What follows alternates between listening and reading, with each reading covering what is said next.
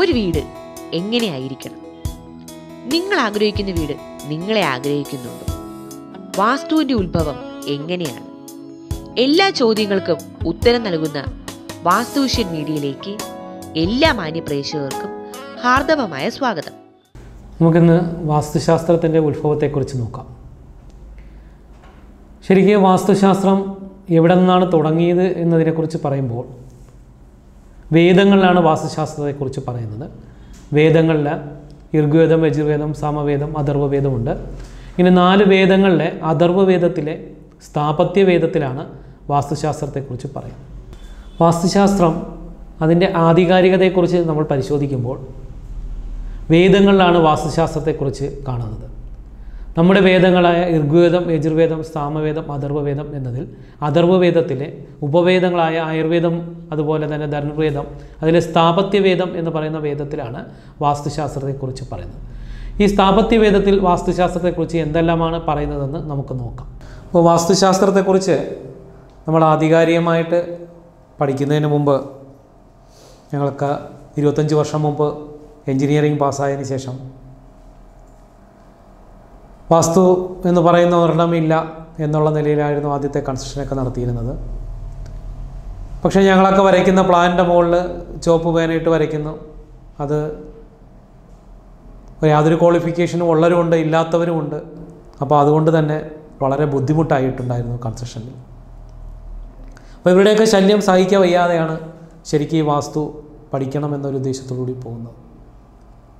അങ്ങനെ ആ വാസ്തു പഠിക്കണമെന്ന് വിചാരിച്ചു കഴിഞ്ഞപ്പോൾ ശരിയായ ശാസ്ത്രം തന്നെ പഠിക്കണമെന്നൊരു ഉദ്ദേശത്തോടു കൂടി തന്നെ പഠിക്കുകയും അങ്ങനെ പഠിച്ചു കഴിഞ്ഞപ്പോൾ മനസ്സിലായത് ഇതിൽ പറയുന്ന കാര്യങ്ങളെല്ലാം ഇന്നും കറക്റ്റായിട്ട് ചെയ്യുകയാണെങ്കിൽ അത് ശരിയാണ് എന്നെനിക്ക് ബോധ്യമായി. 100% ഫലസിദ്ധി കിട്ടുന്ന ഒരു കാര്യമാണ് എന്നെനിക്ക് ബോധ്യപ്പെടുകയും ചെയ്തു. അതുകൊണ്ട് തന്നെ അതിനെക്കുറിച്ച് കൂടുതൽ പഠനങ്ങൾ നടത്തുകയും ഒപ്പം തന്നെ അത് മറ്റുള്ളവർക്ക് കൂടി പഠിക്കുവാനുള്ള അവസരങ്ങൾ ഉണ്ടാക്കുകയും ഇൻസ്റ്റിറ്റ്യൂഷനുകൾ തുടങ്ങുകയും ചെയ്തു. ഇന്നിപ്പോൾ ഞാനിവിടെ പറയാൻ പോകുന്നത് എന്താണ് മനുഷ്യാലയ ചന്ദ്രിക എന്ന് പറയുന്ന ഗ്രന്ഥം, അല്ലെങ്കിൽ വാസ്തുശാസ്ത്രം എന്താണെന്നും അതിൻ്റെ ആധികാരിക എന്താണെന്നും ഞാൻ ചെയ്തപ്പോൾ എന്തൊക്കെ കാര്യങ്ങൾ ചെയ്തപ്പോഴാണ് ഫലം കിട്ടിയതും എന്നുമാണ്. അപ്പോൾ ഇത് പൊതുജനങ്ങൾക്ക് കൂടി ഉപയോഗം വരത്തക്ക രീതിയിൽ ഇന്ന് വളരെ സിമ്പിളായിട്ട് നമുക്കിവിടെ നിന്ന് പഠിക്കാം. ആദ്യമായി നമുക്കിവിടെ നോക്കേണ്ടത് വാസ്തുശാസ്ത്രത്തിൻ്റെ ഉത്ഭവം എവിടെ നിന്നുള്ളതാണ്. വേദങ്ങളിലാണ് വാസ്തുശാസ്ത്രത്തെക്കുറിച്ച് പറയുന്നത് എന്ന് ഞാൻ നേരത്തെ പറഞ്ഞായിരുന്നു.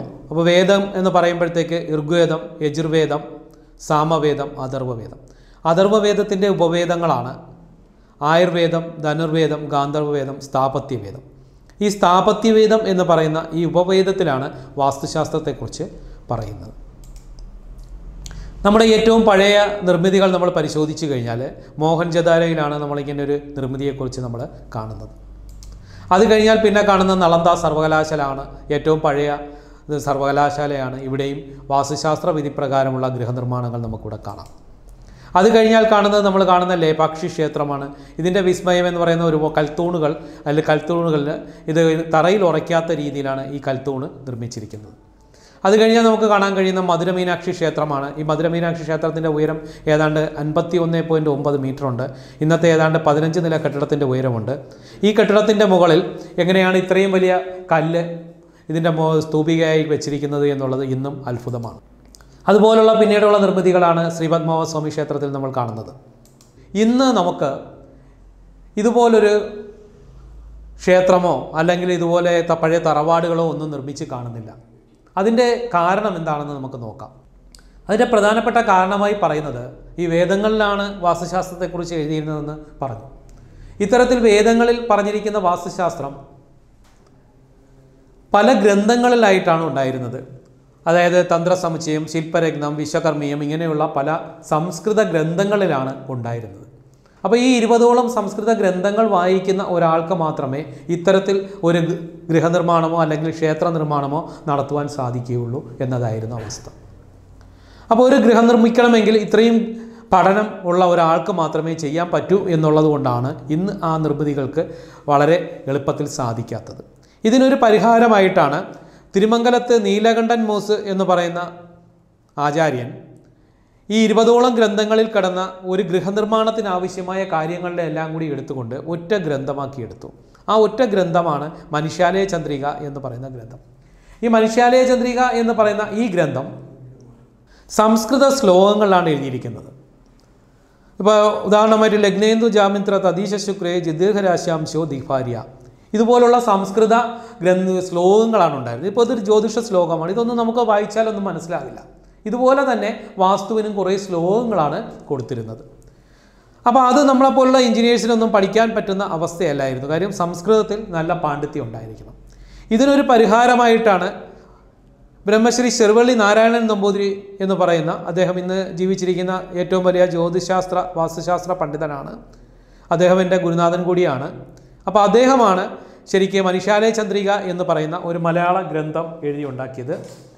ഈ ഒരു ഗ്രന്ഥമാണ് മനുഷ്യാലയ ചന്ദ്രിക എന്ന് പറഞ്ഞ് ഇന്ന് നമുക്ക് മാർക്കറ്റിൽ കിട്ടുന്നത്. അപ്പോൾ ഈ ഗ്രന്ഥത്തിൽ എഴുതിയിരിക്കുന്ന കാര്യങ്ങളാണ് ഞാൻ പറഞ്ഞത് നേരത്തെ. എനിക്ക് തെറ്റാണെന്ന് ഇതുവരെയും തെളിയിക്കാൻ പറ്റിയിട്ടില്ല. എന്ന് വെച്ചാൽ ഈ ഗ്രന്ഥങ്ങളിലുള്ള എല്ലാ കാര്യങ്ങളും തന്നെ ഇതുവരെയും സത്യമായി തീർന്നിട്ടുണ്ട്. അപ്പോൾ ഈ ഗ്രന്ഥങ്ങളിൽ പറയുന്ന കാര്യങ്ങൾ എന്താണെന്നാണ് നമുക്കിനി നോക്കേണ്ടത്.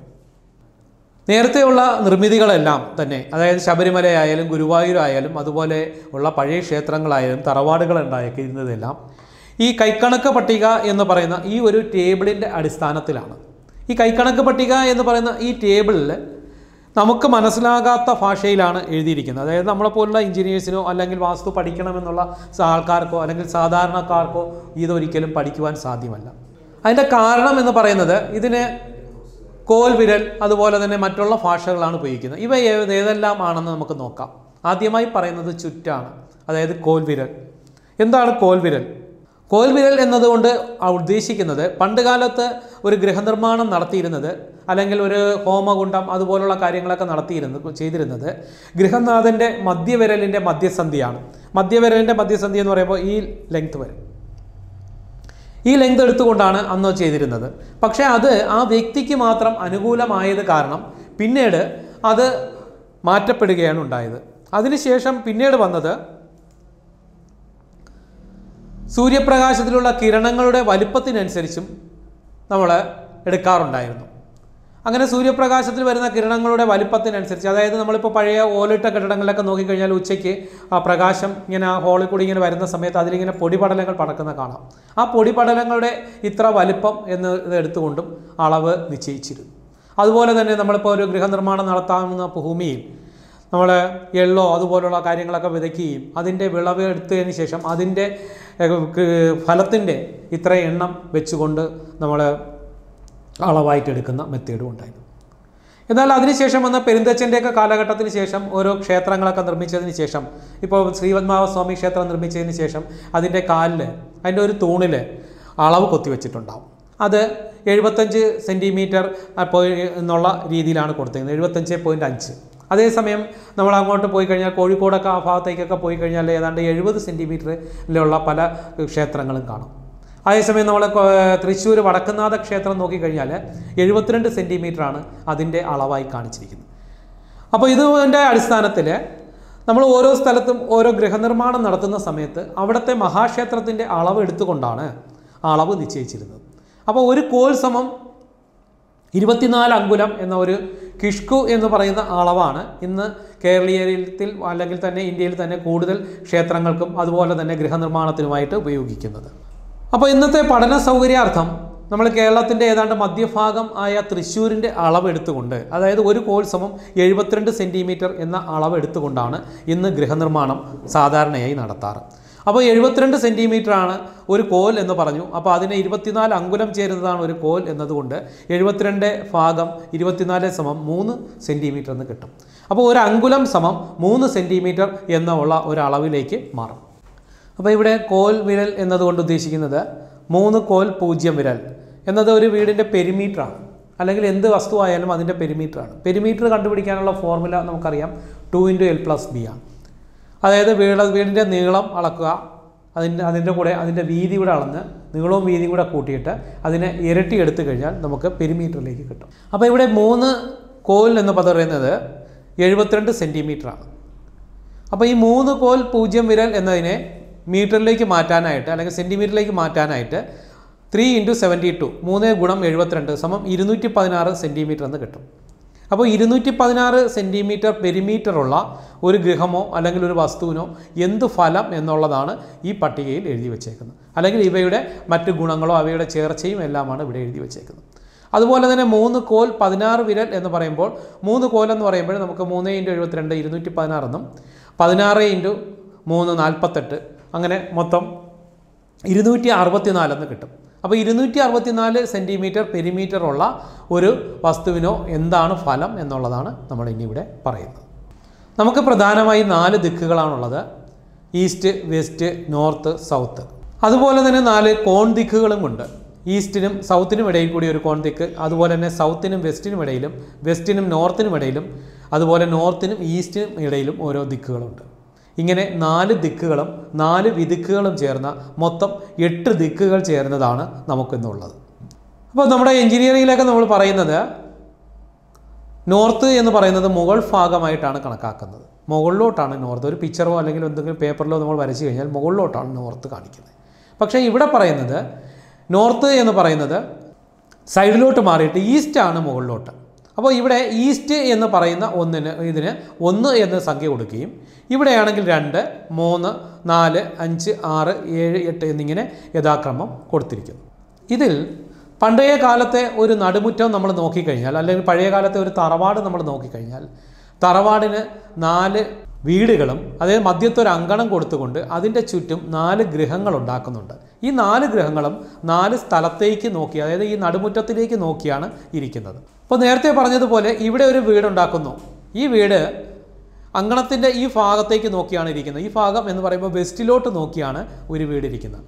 ഇങ്ങനെ ഒരു വീട് വെസ്റ്റിലോട്ട് നോക്കി നമ്മൾ ചെയ്യുകയാണെങ്കിൽ അതിനെ ബ്രാഹ്മണഗ്രഹം അഥവാ ഏകയോനി എന്നുള്ള ഒരു കണക്കാണ് നമ്മൾ ഉപയോഗിക്കേണ്ടത് എന്നാണ് പറയുന്നത്. അതായത് 1 എന്ന് പറയുന്ന സംഖ്യയെ എടുത്തുകൊണ്ടായിരിക്കണം ഈ വീട് നമ്മൾ നിർമ്മിക്കേണ്ടത്. അപ്പോൾ കൈക്കണക്ക് പട്ടിക എന്ന് പറയുന്ന ആ ടേബിളിലെ 1 എന്ന് പറയുന്ന അളവ് എടുത്തുകൊണ്ട് തന്നെ നമ്മൾ ഈ ഒരു വീടുണ്ടാക്കണം. അപ്പോൾ പടിഞ്ഞാറ് ദർശനമായ ഒരു വീട്, പടിഞ്ഞാറോട്ട് നോക്കി ഇരിക്കുന്ന ഒരു വീടിൻ്റെ ദിക്സംഖ്യ എന്ന് പറയുന്നത് 1 ആണ്. അപ്പോൾ ഇവിടെ പടിഞ്ഞാറ്റിനി എന്ന് പറയുമ്പോൾ ഇതിൻ്റെ നേരെ ഓപ്പോസിറ്റാണ് വരുന്നത്. അത് നമുക്കവിടെ നിൽക്കട്ടെ. നമുക്കിപ്പോൾ പഠിക്കാനായിട്ടുള്ള സൗകര്യത്തിനും അതുപോലെ ഇന്ന് നമ്മൾ എഞ്ചിനീയറിംഗിൽ ഏറ്റവും കൂടുതൽ ഉപയോഗിക്കുന്നതും ദർശനത്തെക്കുറിച്ചാണ്. വീട് എങ്ങോട്ട് നോക്കിയിരിക്കുന്നു എന്നതിനെക്കുറിച്ചായതുകൊണ്ട് ഞാനിപ്പോൾ ഇവിടെ ഈ ക്ലാസ് എടുക്കുന്നതെല്ലാം തന്നെ ദർശനത്തിന് പ്രാധാന്യം കൊടുത്തുകൊണ്ട് മാത്രമാണ്. അപ്പോൾ ഇവിടെ 1 എന്ന് പറയുന്നത് പടിഞ്ഞാറ് നോക്കിയ ഒരു വീടാണ് എന്ന് പറയാം. അതുപോലെ തന്നെ അടുത്തത് ഈ വീടിന് കുറച്ച് ഫലങ്ങളെക്കുറിച്ചാണ് അവിടുത്തെ പറയുന്നത്. ഇതിനെ ധ്വജയോനി കണക്ക് എന്ന് പറയുന്നത് കൊണ്ട്, ധ്വജം എന്നതുകൊണ്ടാണ് ഉദ്ദേശിക്കുന്നത്. അതിന് കുതിര എന്ന് പറയുന്നുണ്ട്. ഈ ധ്വജയോനി കണക്കിൻ്റെ ഉള്ള ഒരു വീടിൻ്റെ ഫലത്തെക്കുറിച്ച് പറയുകയാണെങ്കിൽ നല്ല ഈശ്വരാധീനപരമായും വിദ്യാഭ്യാസപരമായിട്ടും നമുക്ക് ഉന്നതി ലഭിക്കുന്ന ഒരു വീടാണ് ശരിക്കും പടിഞ്ഞാറ് ദർശനമായ ഒരു വീട്. അതായത് പടിഞ്ഞാറ് ദർശനമായ ഒരു വീട് നമ്മൾ ചെയ്യുമ്പോൾ അതിൻ്റെ ചുറ്റളവ് കൂടി 1 എന്ന് പറയുന്ന ആ ഗ്രൂപ്പിൽ തന്നെ വന്നാൽ മാത്രമേ ഈ പറയുന്ന ഗുണം നമുക്ക് ലഭിക്കുകയുള്ളൂ. പടിഞ്ഞാറ് ദർശനമായ ഒരു വീടിന് പ്രധാനമായിട്ടും നമ്മൾ കണ്ടുവരാറുള്ളത് ഈ ഭാഗത്ത് ഇങ്ങനെ ഒരു വീട് വയ്ക്കുന്നതാണ് പടിഞ്ഞാറ് ദർശനമായിട്ടുള്ള ഇതിന് 1 എന്ന് പറയുന്ന സംഖ്യ കൊടുത്തിട്ടുണ്ട്. അപ്പോൾ ഈശ്വരാധീന വിദ്യാഭ്യാസവും നമുക്ക് ലഭിക്കണമെങ്കിൽ നമുക്ക് ഇന്നും ഒരു വീട് പടിഞ്ഞാറ് ദർശനമായിട്ട് ചെയ്യാം. അപ്പോൾ പടിഞ്ഞാറ് ദർശനമായിട്ടുള്ള വീടിന് ഈ പറയുന്ന ഗുണങ്ങൾ എല്ലായ്പ്പോഴും ലഭിക്കുമോ എന്ന് പറഞ്ഞാൽ ഇല്ല. കാരണം അതിൻ്റെ പെരിമീറ്റർ എന്ന് പറയുന്നത്, അതായത് അതിൻ്റെ ചുറ്റളവ് എന്ന് പറയുന്നത് ഈ മനുഷ്യാലയ ചന്ദ്രിക എന്ന് പറയുന്ന ഈ ബുക്കിൻ പ്രകാരം അതിൻ്റെ അളവ് കറക്റ്റ് ചെയ്യുക എന്നുള്ളതാണ് ഏറ്റവും പ്രധാനമായിട്ടുള്ളത്. അടുത്ത ഒരു വീടാണ് വടക്ക് ദർശനമായ വീട്. വടക്ക് ദർശനമായ ഒരു വീട് എന്ന് പറയുമ്പോൾ അങ്കണത്തിൻ്റെ ഈ ഭാഗത്തായിട്ട് വെക്കുന്നു. ഈ വീട് ഇങ്ങനെ വടക്കോട്ട് നോക്കിയിരിക്കുന്നു. ഈ വടക്കോട്ട് നോക്കിയിരിക്കുന്ന ഈ വീടിനെ ക്ഷത്രിയഗ്രഹം എന്നാണ് പറയുന്നത്. ധനവും അധികാരവും ലഭിക്കാനായിട്ട് നമുക്ക് വടക്ക് ദർശനമായിട്ടൊരു വീട് ചെയ്യാവുന്നതാണ്. ഇത്തരത്തിൽ വടക്ക് ദർശനമായിട്ടൊരു വീട് ഉണ്ടാക്കുമ്പോൾ ഇതിനെ സിംഹയോനി കണക്ക് എന്നാണ് പറയുന്നത്. ശരിക്കും സിംഹാസനം, രാജാവ് ഉപയോഗിച്ചിരുന്ന സിംഹാസനം ഉണ്ടാക്കിയിരുന്ന ആ ചെയറിൻ്റെ പെരിമീറ്റർ എന്ന് പറയുന്നത് ഇവിടെ ഈ സിംഹയോനി കണക്ക് എന്ന് പറയുന്ന ഗ്രൂപ്പിലാണ് പെടുന്നത്. അപ്പോൾ ആ കസേര അല്ലെങ്കിൽ ആ ചെയർ നോക്കിയിരിക്കുന്നത്, അല്ലെങ്കിൽ രാജാവ് നോക്കിയിരിക്കുന്നത് എപ്പോഴും വടക്കോട്ടായിരിക്കാനാണ് സാധ്യത.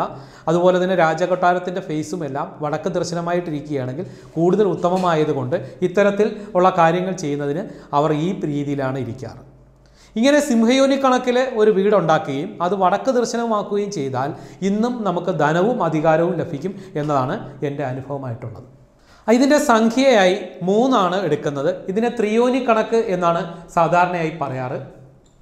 ത്രിയോനി കണക്കിലുള്ള ഒരു വീട് നമ്മൾ വടക്ക് ദർശനമായിട്ട് ചെയ്യണം. ഞാൻ നേരത്തെ പറഞ്ഞതുപോലെ തന്നെ വടക്ക് ദർശനമായിട്ടുള്ള എല്ലാ വീടുകൾക്കും ഈ ഫലം ലഭിക്കണമെന്നില്ല.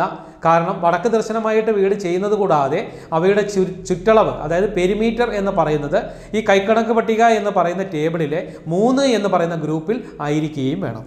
അടുത്ത കണക്ക് നമുക്ക് നോക്കാം. ഇതാണ് 7 ആണ്. ഇത് തെക്ക് ദർശനമായ ഒരു വീടാണ്. ഇതിനെ വൈശ്യഗ്രഹം എന്നാണ് പറയുന്നത്. ഇതിനെ ഗജയോനി കണക്ക് എന്നാണ് ഉപമിച്ച് പറയുന്നത്. അതായത് ആനയോടാണ് ഇതിനെ ഉപമിച്ചത്. ഇത്തരത്തിൽ താമസിക്കുന്ന വീട്ടുകാരെ സംബന്ധിച്ചിടത്തോളം അവർക്ക് കച്ചവടത്തിലൂടെ ധനം ലഭിക്കും എന്നുള്ളതാണ് ഏറ്റവും വലിയ പ്രത്യേകതകളായി കാണുന്നത്. ഇവിടെയും നമ്മൾ ശ്രദ്ധിക്കേണ്ടതുണ്ട്. തെക്ക് ദർശനത്തിനായ എല്ലാ വീടിനും ഈ ഫലം ലഭിക്കണമെന്നില്ല. ആ വീടുകളുടെ പെരിമീറ്റർ ഈ പറയുന്ന ടേബിളുമായിട്ട് ഒത്തുനോക്കുമ്പോൾ ഈ 7 എന്ന് പറയുന്ന ഗ്രൂപ്പിൽ വന്നു കഴിഞ്ഞാൽ മാത്രമേ ഈ ഫലസിദ്ധി ലഭിക്കുകയുള്ളൂ. അടുത്തതായി നമുക്കുള്ള വീടുകളാണ് 5. ഈ വീട് നോക്കിയിരിക്കുന്നത് കിഴക്കോട്ടാണ്. ഇതിനെ പഞ്ചയോനി കണക്ക് എന്നാണ് പറയുന്നത്. ഇതിനെ ശൂദ്രഗ്രഹം എന്ന് പറയുന്നു. ഇതിന് ഉപയോഗിക്കുന്ന കണക്ക് വൃഷഭയോനി കണക്കാണ്. ഈ വീടിനെ സംബന്ധിച്ചിടത്തോളം കൃഷിയിലൂടെ അഭിവൃദ്ധിയും അതുപോലെ തന്നെ നല്ല ആരോഗ്യവും നല്ല സന്താനങ്ങളും ലഭിക്കും എന്നുള്ളതാണ് ഇതിൻ്റെ ഏറ്റവും വലിയ പ്രത്യേകതയായിട്ടുള്ളത്. അപ്പോൾ ഈ വീടുകളെ സംബന്ധിച്ചിടത്തോളം പഞ്ചയോനി കണക്കിൽ തന്നെ ഒരു വീടുണ്ടാക്കുകയും അത് കിഴക്ക് ദർശനമായിട്ട്, അതായത് ഈസ്റ്റ് ഫേസ് ആയിട്ട് ചെയ്യുകയും ചെയ്താൽ നമുക്ക് ഈ ഫലസിദ്ധി ഇന്നും ലഭിക്കും. അപ്പോൾ നമ്മളൊരു പഴയ തറവാട് നമ്മൾ പരിശോധിച്ച് നോക്കിക്കഴിഞ്ഞാൽ ഇങ്ങനെ മധ്യത്തെ ഒരു നടുമുറ്റമുണ്ട്. ഈ നടുമുറ്റത്തിൻ്റെ 4 വശത്തും 4 ഗ്രഹങ്ങൾ ഉണ്ടാക്കുകയും അവയുടെ ഈ കോൺ ഗ്രഹങ്ങളെ കൊണ്ട്, അതായത് അവ ഡമ്മിയായിട്ടാണ് ഉണ്ടാക്കുന്നത്, ഈ കോൺ ഗ്രഹങ്ങളെ കൊണ്ട് ചെയ്ത് എല്ലാം കൂടി പുറത്തുനിന്ന് നോക്കുമ്പോൾ ഒറ്റ വീടായിട്ട് നമുക്ക് തോന്നത്തക്ക രീതിയിൽ ചെയ്യുന്നുണ്ട് എന്ന് മാത്രമാണ് ഇവിടെ പറയുന്നത്. 4 വീടുകൾ തന്നെയാണ് ഇവിടെ ചെയ്യുന്നത്. ഇനി നമ്മൾ പരിശോധിച്ച് കഴിഞ്ഞാൽ ഈ പറയുന്ന പഴയ തറവാട്ടിലെ ഒരു കാരണവർ ഈ 4 ഗുണങ്ങളും അനുഭവിച്ചിരുന്നതായിട്ട് കാണാൻ കഴിയും. അതായത് ആ ദേശത്തെ ഏറ്റവും വലിയ വിദ്യാഭ്യാസവും ഈശ്വരാധീനവും ഉണ്ടായിരുന്നത് ആ നാട്ടിലെ തറവാട്ടിൻ്റെ കാരണവർക്കായിരുന്നു. അതുപോലെ തന്നെ അദ്ദേഹത്തിനായിരുന്നു അവിടുത്തെ അധികാരങ്ങളും നീതിന്യായവും നടത്തിയിരുന്നതും ഒരു പക്ഷേ ഈ വീടിൻ്റെ ഗുണം കൊണ്ടായിരിക്കും. അതുപോലെ തന്നെ കച്ചവടം, അതായത് പാട്ടത്തിന് കൊടുത്തും കച്ചവടം ചെയ്തും നല്ല ധനം ലഭിച്ചിരുന്നു. അതുപോലെ അദ്ദേഹത്തിന് നല്ല ആരോഗ്യവും നല്ല സന്താനങ്ങളും കൃഷിയിൽ അഭിവൃദ്ധിയും ഉണ്ടായിരുന്നു. ഇങ്ങനെ 4 ഗുണങ്ങളും അനുഭവിച്ചിരുന്ന ഒരു തറവാട്ടിലെ ആൾക്കാരെയാണ് പഴയ കാലത്ത് കാണുവാൻ കഴിയുന്നത്. ഇന്നിപ്പോൾ നമ്മൾ നോക്കിക്കഴിഞ്ഞാൽ ഈ 4 ഗുണങ്ങളും അനുഭവിക്കുന്നവരെ നമുക്ക് കാണാൻ സാധിക്കുന്നില്ല. ഒന്നുകിൽ ഇപ്പോൾ ഈശ്വരാധീനവും വിദ്യാഭ്യാസവും ഉണ്ടെങ്കിൽ അവർക്ക് ചിലപ്പോൾ ധനവും അധികാരവും കാണില്ല. ഇനി ധനവും അധികാരവും എല്ലാം ഉണ്ടാകുമ്പോൾ മിക്കവാറും സന്താനം കാണില്ല. ഇല്ലെങ്കിൽ ഇവരെന്തെങ്കിലും കൃഷിയോ അല്ലെങ്കിൽ മറ്റു കാര്യങ്ങളോ എന്തെങ്കിലുമൊക്കെ ചെയ്ത് നഷ്ടം വരാം, അല്ലെങ്കിൽ കച്ചവടം ചെയ്ത് നഷ്ടപ്പെടാം. ഇങ്ങനെ 4 ഗുണങ്ങളും നമുക്ക് ലഭിക്കണമെങ്കിൽ മനുഷ്യാലയ ചന്ദ്രിക എന്ന് പറയുന്ന ഗ്രന്ഥം പറയുന്നത് നമ്മൾ ഒരു 4 കെട്ട് ഉണ്ടാക്കുക എന്നുള്ളത് മാത്രമാണ്. എന്നാൽ ഇന്ന് നമുക്ക് ഈ 4 കെട്ട് ഉണ്ടാക്കുവാനുള്ള സ്ഥല സൗകര്യം വളരെ കുറവാണ്.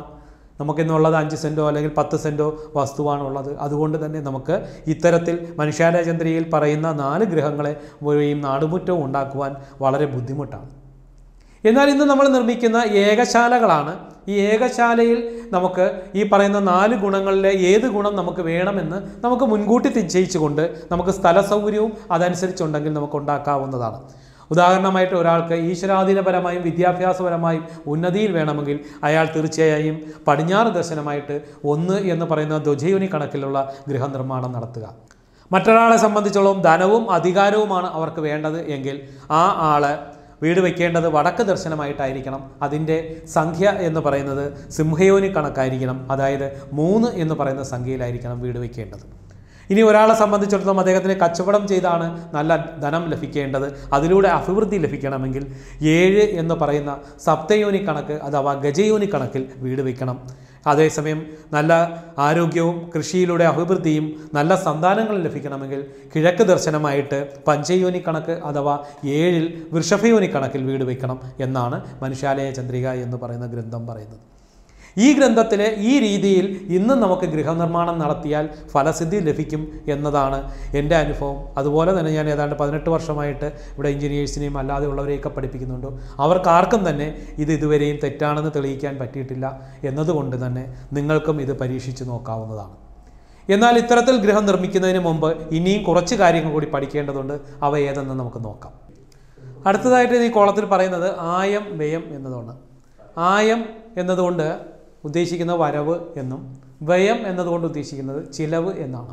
അപ്പോൾ ആയം എന്നതുകൊണ്ട് വരവ് എന്ന് അർത്ഥമാക്കുമ്പോൾ നമുക്ക് വരവ് എന്നതുകൊണ്ട് നമ്മളെല്ലാവരും ഉദ്ദേശിക്കുന്നത്, നമ്മുടെയൊക്കെ മനസ്സിൽ നല്ല വരവുണ്ട് എന്ന് പറയുമ്പോൾ കേൾക്കുന്ന ഏറ്റവും ആദ്യം വരുന്നത് ക്യാഷിനെ കുറിച്ചാണ്, ധനത്തെക്കുറിച്ചാണ്.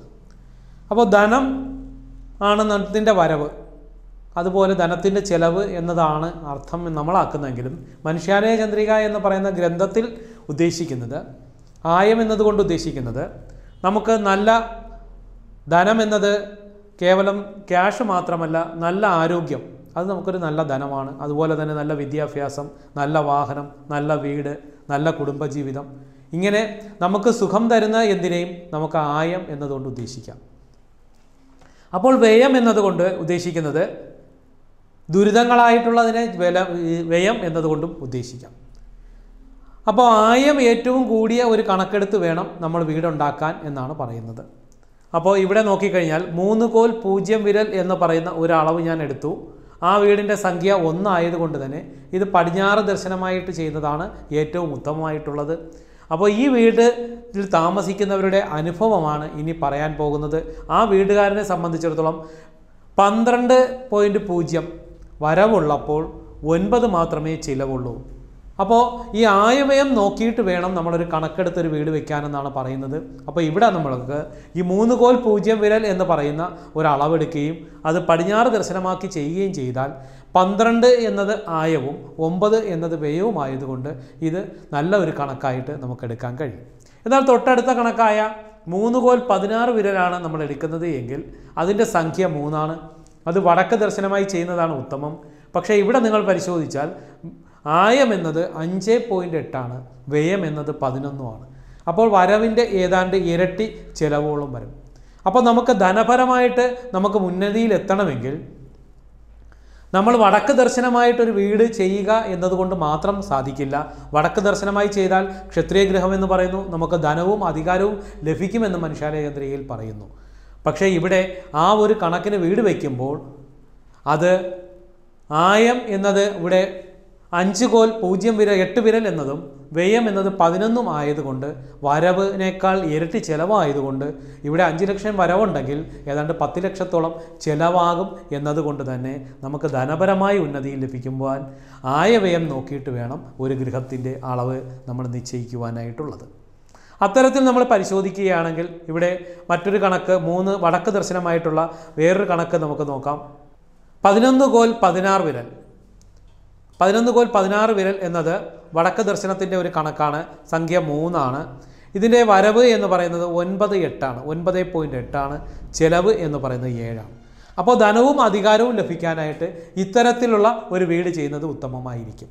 അങ്ങനെ നമുക്ക് ഇതിൽ നിന്നും കൈക്കണക്ക് പട്ടിക എന്ന് പറയുന്ന ടേബിളിൽ നിന്നും വീടിൻ്റെ പെരിമീറ്ററിനനുസരിച്ച് ആ വീട്ടുകാരുടെ ധനപരമായ വരവും അതുപോലെ അതിൻ്റെ ചിലവും നമുക്ക് മനസ്സിലാക്കാൻ സാധിക്കുന്നതാണ്. അടുത്തതായിട്ട് നമുക്ക് നക്ഷത്രത്തെക്കുറിച്ച് പറയാം. എന്താണ് നക്ഷത്രം എന്ന് പറയുന്നത്? ജ്യോതിഷത്തിൽ പറയുന്നത് ജനന സമയത്ത് ആധാരമാക്കി പറയുന്നതാണ് നക്ഷത്രം. ജനന സമയത്ത് ചന്ദ്രൻ്റെ അവസ്ഥ ഏതാണോ അതാണ് നമ്മൾ നക്ഷത്രമായി പറയുന്നത്. അപ്പോൾ ഇത് വാസ്തു ആയതുകൊണ്ട് തന്നെ നമുക്ക് ജ്യോതിഷത്തിലേക്ക് കടക്കാതെ ഇതിൻ്റെ ബേസിക് ആയിട്ടുള്ള കാര്യം എന്താണെന്ന് പറയാം. അതായത് നക്ഷത്രം കൊണ്ട് ഉദ്ദേശിക്കുന്നത് ഒരു വീടിനെ സ്ത്രീയോടാണ് ഉപമിച്ചത്. അപ്പോൾ ഒരു വീടിൻ്റെ നക്ഷത്രം എന്ന് പറയുന്നത് സ്ത്രീ നക്ഷത്രമാണ്. അപ്പോൾ ഇവിടെ ഒരു പെൺകുട്ടി വിവാഹം കഴിക്കുമ്പോൾ, അതായത് ചതയം നക്ഷത്രത്തിലുള്ള ഒരു പെൺകുട്ടിയാണ് വിവാഹം കഴിക്കുന്നത് എങ്കിൽ നമ്മളൊരു പുരുഷ നക്ഷത്രവുമായിട്ട് ചേർക്കുമ്പോൾ 10 പൊരുത്തങ്ങൾ നോക്കണമെന്ന് പറയുന്നുണ്ട്. അതുപോലെ ഇവിടെ ചതയ നക്ഷത്രത്തിന് വീട് വയ്ക്കാൻ പോകുന്ന ആളിൻ്റെ നക്ഷത്രത്തെ പുരുഷ നക്ഷത്രമായി കാണുവാനാണ് പറയുന്നത്. അപ്പോൾ ഉദാഹരണമായിട്ട് ഇവിടെ ഇപ്പോൾ ഒരു വീട് വയ്ക്കാനായിട്ട് വരുന്നത് അത്തം നക്ഷത്രം എന്ന് പറയുന്ന ഒരാളാണെങ്കിൽ ചതയം നക്ഷത്രമാണ് വീടിൻ്റെ നക്ഷത്രം, അതിനെ സ്ത്രീ നക്ഷത്രമായി നമ്മൾ എടുക്കുന്നു. അതേസമയം വീട് വയ്ക്കുന്ന പുരുഷൻ്റെ നക്ഷത്രം അത്തം നക്ഷത്രമാണ്. അതിനെ പുരുഷ നക്ഷത്രവുമായി എടുത്തിട്ട് 10 പൊരുത്തവും നോക്കുമ്പോൾ ഇത് വേദ നക്ഷത്രം എന്ന് പറയുന്ന ഒരു ഗ്രൂപ്പിൽ പെടുന്നതാണ്. ആയതുകൊണ്ട് ഈ അത്തം നക്ഷത്രക്കാരന് ഈ ചുറ്റളവിൽ ഒരു വീട് വയ്ക്കുവാൻ പാടില്ല എന്ന് നമുക്ക് പറയാൻ പറയും. ഇത്തരത്തിൽ 10 പൊരുത്തങ്ങളും നോക്കി നമുക്ക് വീടിൻ്റെ ഒരാൾക്ക് ചേരുമോ ഇല്ലയോ എന്ന് നോക്കേണ്ടതാണ്. അതായത് ചുരുക്കി പറഞ്ഞാൽ നമുക്കിപ്പോൾ ഒരു വാസ്തുശാസ്ത്ര പ്രകാരം ഒരു പ്ലാൻ വരച്ച് കൊടുത്തു, ഒരാൾക്ക് ഫലം കിട്ടി. പക്ഷേ ആ വീടിൻ്റെ പ്ലാൻ എടുത്തുകൊണ്ട് മറ്റൊരാൾക്ക് ചെയ്താൽ അത് അയാൾക്ക് അനുകൂലമായിരിക്കില്ല എന്നാണ് ഇവിടെ പറഞ്ഞു വരുന്നത്. മനുഷ്യാലയ ചന്ദ്രിക എന്ന് പറയുന്ന ഗ്രന്ഥത്തിൽ പറയുന്ന ഈ ഒരു കാര്യം വളരെ ശ്രദ്ധേയമാണ്. അത് ഞാൻ ഒരിക്കൽ കൂടി പറയാം. അതായത് ഇപ്പോൾ വടക്ക് ദർശനമായിട്ട് 62 കോൽ 8 വിരൽ എന്ന് പറയുന്ന ഒരു കണക്കിൽ നമ്മൾ വീട് വെച്ചു. അത് ക്ഷത്രിയ ഗ്രഹമാണ്, ധനവും അധികാരവും എല്ലാം ലഭിക്കും. പക്ഷേ ആ വീടിന് നക്ഷത്രം വേറൊരാളുടെ നക്ഷത്രവുമായിട്ട് ചേരില്ല എങ്കിൽ ആ വീട് വയ്ക്കുന്നതായിരിക്കും അയാൾക്ക് ദോഷം ഉണ്ടാക്കുന്നത് എന്ന് ചുരുക്കം. ആയതുകൊണ്ട് നമ്മളൊരു പ്ലാൻ എടുത്ത് വീട് വയ്ക്കുമ്പോൾ ആ വീടിൻ്റെ നക്ഷത്രവും വയ്ക്കാൻ പോകുന്ന ആളിൻ്റെ നക്ഷത്രവുമായിട്ട് പൊരുത്തം നോക്കണമെന്ന് മനുഷ്യാലയ ചന്ദ്രിക എന്ന് പറയുന്ന ഗ്രന്ഥത്തിൽ എടുത്തു പറയുന്നുണ്ട്. അത് വളരെ ശ്രദ്ധേയവുമാണ്. അടുത്തതായി പിന്നെ പറയുന്നത് ഏജിനെ കുറിച്ചാണ്. ബാല്യം, കൗമാരം, യൗവനം, വാർദ്ധക്യം, മരണം എന്നിങ്ങനെ പല അവസ്ഥകളെക്കുറിച്ച് വീടിന് പറയുന്നുണ്ട്. ഇതിൽ ബാല്യം എന്ന് പറയുമ്പോൾ എന്തിനാണ് ബാല്യത്തിലോ അല്ലെങ്കിൽ കൗമാരത്തിലോ വാർദ്ധക്യത്തിലോ യൗവനത്തിലോ വെക്കണം എന്നതിനെക്കുറിച്ച് പറയുന്നില്ല. എന്നാൽ എൻ്റെ അനുഭവത്തിൻ്റെ വെളിച്ചത്തിൽ കുറച്ച് കാര്യങ്ങൾ ഞാൻ പറയാം. ഇവിടെ വളരെ ശ്രദ്ധിച്ചിരിക്കേണ്ടത് ഇത് എൻ്റെ അനുഭവത്തിൻ്റെ വെളിച്ചത്തിൽ ഞാൻ പറയുന്നത് മാത്രമാണ്. ഗ്രന്ഥങ്ങളിലൊന്നും പറഞ്ഞ് കാണുന്നില്ല. ആചാര്യന്മാരിൽ പലർ പറയുന്നില്ല, എന്നാൽ ചിലരെ ഇതിന് അനുകൂലിക്കുന്നുമുണ്ട്. അവ എന്തെല്ലാമാണെന്ന് നമുക്ക് നോക്കാം. ബാല്യത്തിലെ ഒരു വീട് നമ്മൾ പരിശോധിച്ച് കഴിഞ്ഞാൽ ബാല്യാവസ്ഥയിൽ എന്ന പോലെയുള്ള അനുഭവങ്ങൾ പലപ്പോഴും കണ്ടുവരാറുണ്ട്. ഞങ്ങളുടെ ഇവിടെ നിന്നൊക്കെ പഠിച്ചിറങ്ങുന്ന എഞ്ചിനീയേഴ്സും അതുപോലുള്ള ആൾക്കാരുമൊക്കെ ഇതിലൊരു റിസർച്ച് നടത്തിയതിൻ്റെ ഫലമാണ് ഈ പറയുന്നത്. അതായത് നമ്മളിപ്പോൾ ഒരു വീട് പരിശോധിച്ച് നോക്കിക്കഴിഞ്ഞാൽ ഒരു പെൺകുട്ടി ഉണ്ടാവും. ആ കുട്ടിയെ വിവാഹം കഴിച്ച് കൊണ്ടുവന്നു, ഒരു വീടൊക്കെ വെച്ചതിന് ശേഷം അദ്ദേഹം ആ വീട്ടിലാക്കിയതിന് ശേഷം പോവുകയാണ്. അപ്പോൾ കൊച്ചു പെൺകുട്ടിയാണ്. അപ്പോൾ അതുകൊണ്ട് തന്നെ ആ പെൺകുട്ടിക്ക് ചിലവിന് ആവശ്യമായ ക്യാഷ് അദ്ദേഹത്തിൻ്റെ അച്ഛൻ്റെ പേരിലായിരിക്കും അയക്കുന്നത്. അപ്പോൾ ഈ പെൺകുട്ടിക്ക് ഒരു ചുരിദാർ വേണം എങ്കിൽ, അല്ലെങ്കിൽ ഒരു വസ്ത്രം വേണമെങ്കിൽ നേരെ ചെന്ന് അവിടെ ചെന്ന് പറയണം, എനിക്കൊരു ചുരിദാർ വേണം എന്ന് പറയണം. ആ സമയത്ത് അദ്ദേഹം ചിലപ്പോൾ തിരിച്ച് ചോദിക്കും, അത് കഴിഞ്ഞ ആഴ്ചയല്ലേ നിനക്ക് മേടിച്ചെന്ന്, പിന്നെ നിനക്കിപ്പോൾ എന്തിനാ എന്നുള്ള രീതിയിലുള്ള കമൻറ്റോട് കൂടി ചിലപ്പോൾ പൈസ കൊടുത്താലായി, ഇല്ലെങ്കിൽ കൊടുക്കാതിരിക്കുകയും ചെയ്യാം. നമ്മുടെയൊക്കെ ബാല്യകാലത്ത് നമുക്ക് നോക്കിക്കഴിഞ്ഞാലും ഇത്തരത്തിലൊരു അവസ്ഥ നമുക്ക് കാണുവാൻ സാധിക്കും. നമ്മുടെ കുട്ടിയിലേക്ക് നമുക്ക് ഇഷ്ടപ്പെട്ട ഒരു വസ്ത്രം വേണം എന്നുണ്ടെങ്കിൽ നമ്മൾ ഇതുപോലെ അച്ഛൻ്റെ അമ്മയെടുത്ത് പറയും, അവർ വാങ്ങി തന്നാൽ നമുക്ക് ഉപയോഗിക്കാം. അതുപോലെ തന്നെ ഇഷ്ടപ്പെട്ട ആഹാരമായാലും എന്ത് കാര്യമായാലും ഈ ഒരു അവസ്ഥ നമുക്ക് കണ്ടുവരാറുണ്ട്. നമുക്ക് അസുഖങ്ങൾ, ബാല്യത്തിൽ നമുക്ക് പെട്ടെന്ന് അസുഖങ്ങൾ കണ്ടുവരാറുണ്ട്.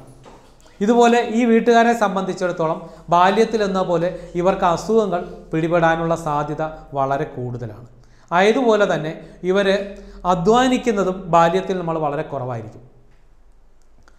അപ്പോൾ അധ്വാനിക്കാനുള്ള കഴിവും നമുക്ക് കുറവാണ് ബാല്യത്തിൽ. അതുകൊണ്ട് തന്നെ ഈ ബാല്യാവസ്ഥയിലുള്ള ഒരു വീട് നമ്മൾ കഴിവതും ചെയ്യാതിരിക്കുന്നതാണ് ഉത്തമം.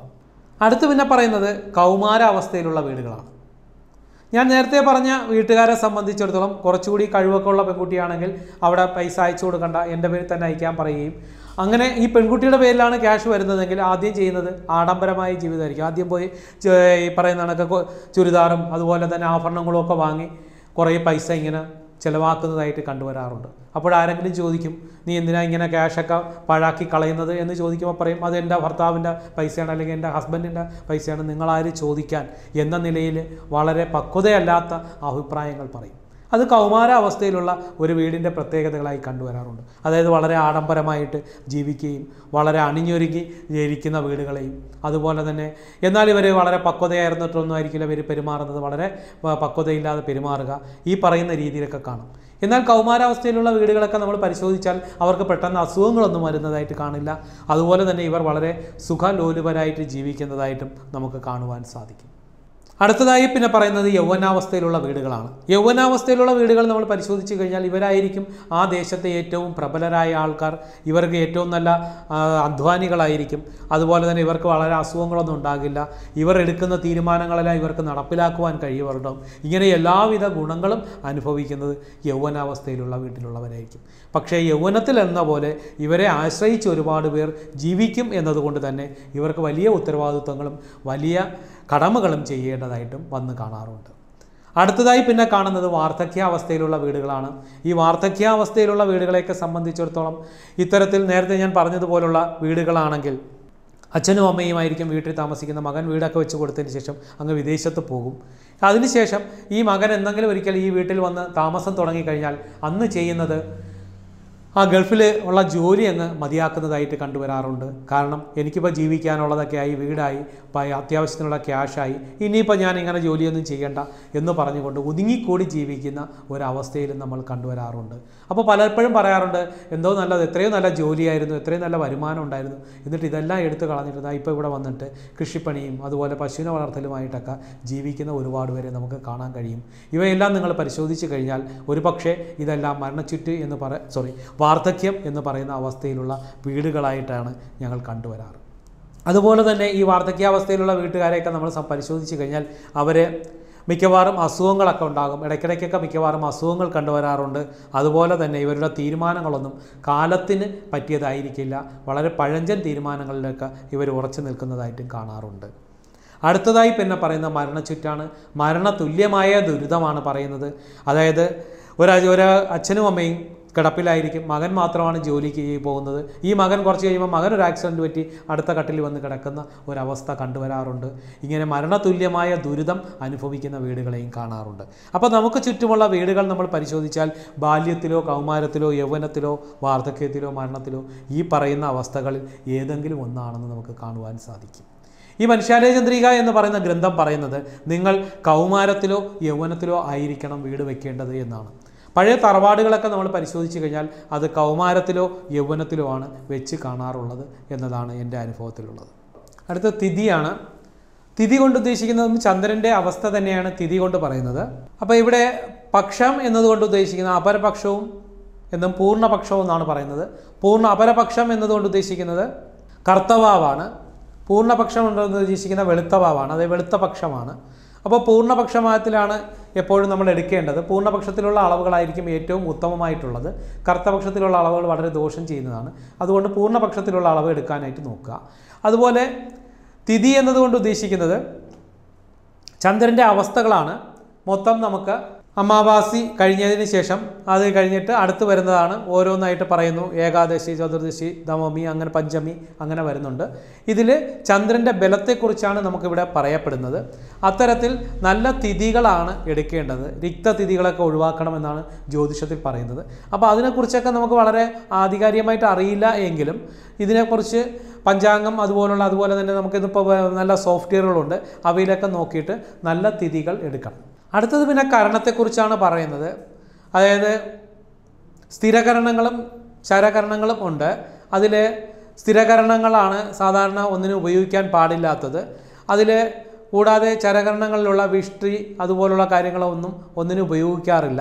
അപ്പോൾ വിഷ്ടികരണങ്ങളൊക്കെ വരികയാണെങ്കിൽ കഴിവതും ഒഴിവാക്കാനായിട്ട് ശ്രദ്ധിക്കുക. അടുത്ത് പിന്നെ ആഴ്ചയാണ്.